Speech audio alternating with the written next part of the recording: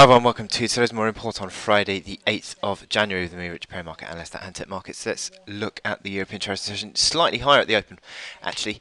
And that has come about from actions in China. China seems to be driving sentiment on a daily basis now, and the authorities in China removed that circuit breaker that was broken twice this week on the markets. They've removed it, and sentiment has slightly improved on the back of that. And also, the PBOC has set the midpoint rate for the yuan at a higher level for the first time, apparently in 9 days. So that has helped to support sentiment in Asia, with Asian markets higher. That filtered through to European session, and we're looking much more positive. Sorry, wrong one. And what we are seeing is this improvement that we've got on market sentiment, in that safe haven trades are just unwinding. Really, you've got the U.S. Treasury yield on the 10-year slightly higher, again higher on the 2-year, and you also got markets such as the yen unwinding that recent strength, also gold slightly lower as well. So these safe haven plays that have been dominating in terms of gains in recent days have unwound. Stock markets are higher, risk currencies are higher as well. Bit of it's a bit of a choppy move in the dollar in the recent days, but dollar is slightly higher, predominantly because the euro is unwinding lower after its big strength from yesterday. So it's non-farm payrolls day today, and the markets will certainly be concentrating on that into the afternoon.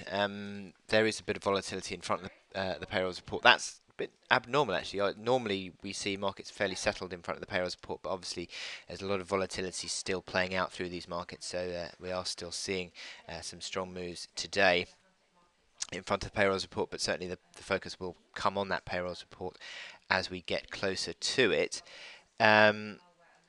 What we have got is, let me just get the data up. Non-farm payrolls expected to come in at 200,000 for the headline data, slightly lower than 211,000 last month, and also lower than the average, the 12-month average, which is around about 220 at the moment. So that is the sort of a slightly down, moved down on that payrolls report, but I'd still think that that'd be seen as a fairly average payrolls report. Markets will be certainly focusing on other aspects in the payrolls report as well. The unemployment rate is expected to stay at around 5%. And don't forget, also focus on the participation rate as well. Labour force participation has been continually falling away, and that is one of the reasons why that unemployment rate has been falling as well. Average hourly earnings is another big one.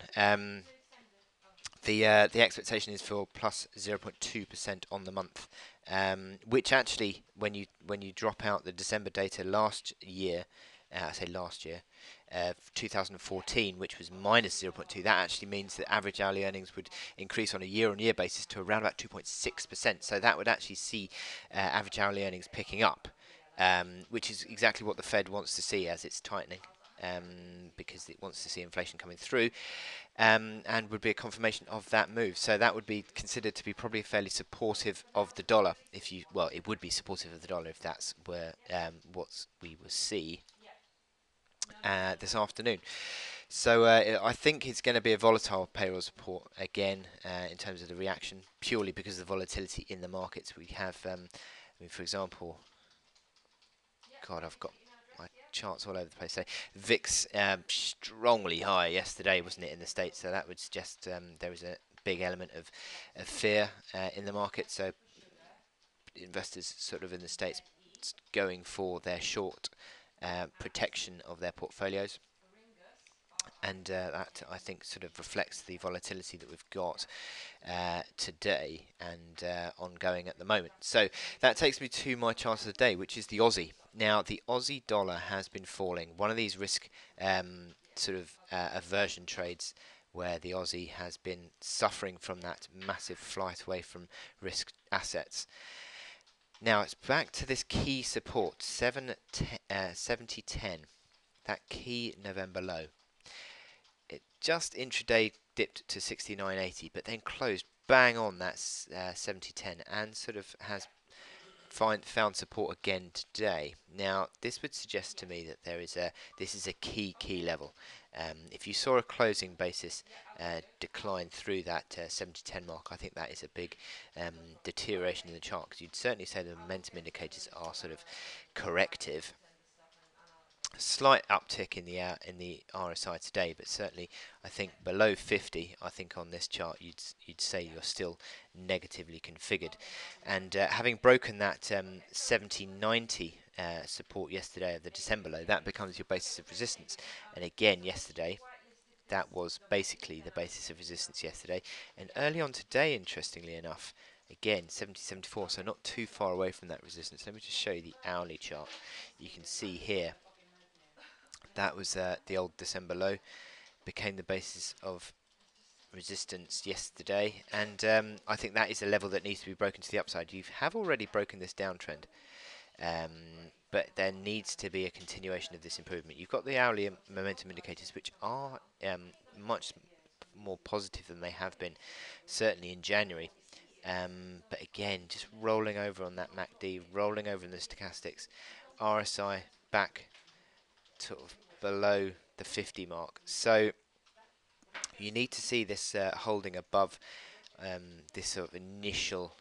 There's an arguably a small little base pattern there, but that base pattern has been achieved on the upside target, so that's nothing to really write home about. You'd actually say that sort of 69.80 measured up from 70.30, 50 ticks up from 70.30, 70.80. What do we see as your upside? 70.74, so 5 ticks away pretty much from the upside target, so of that little base pattern. So you've pretty much played that out. So what you'd be looking out for now is this sort of consolidation to now find support around that neckline. The old support became new resistance, and then it becomes supportive again on a breakout. So you'd want to see this finding support around these levels, and if it does so, again, it would be around this 21-hour moving average, which was a basis of resistance on the way down.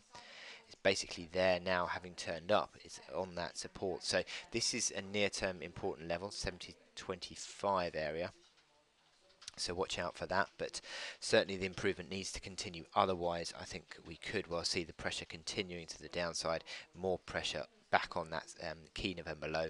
And if it were to be breaking, then you'd be looking initially down at 69.35, but more than likely you'd probably see a full retracement back to 68.95, which was the September low. So I wish you good luck in your trading on the Aussie today, and I'll speak to you later. Thank you.